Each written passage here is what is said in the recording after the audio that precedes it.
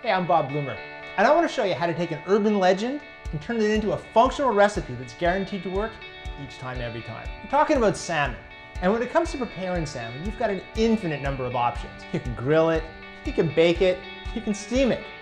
But if you really want to prepare a succulent piece of fish, impress your friends, and do the dishes all at the same time, there's only one way to go, and that is to poach it in the dishwasher.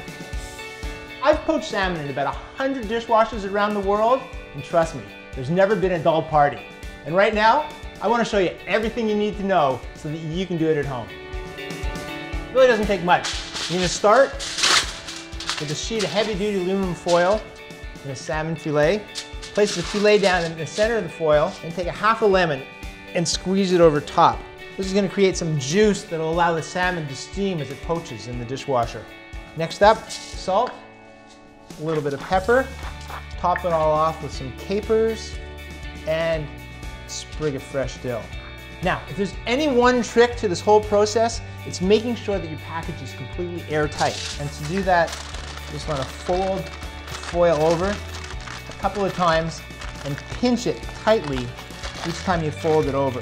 You want to do the same thing on the sides so that no air can escape.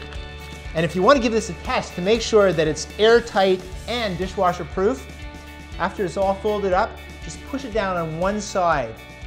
And you see the way that it bulged over here? That means that the air had no place to go, couldn't escape at all, and now you know that it's ready to go. You want to load your salmon into the top rack of your dishwasher along with all your dirty dishes. Add your soap, and then basically continue business as usual.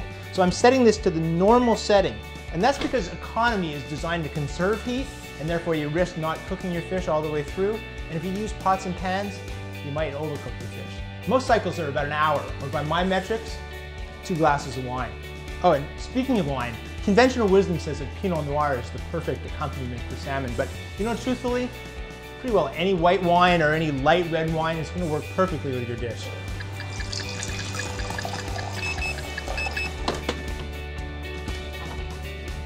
Smoke? Check. Clean dishes? Check. Salmon? Whew, this baby's hot. But you know what? This doesn't mean anything unless it tastes good. The moment of truth. Oh, this isn't just a party trick. This salmon is moist, super tender, just flaking apart. And now, the real test. Ah! Works each time, every time.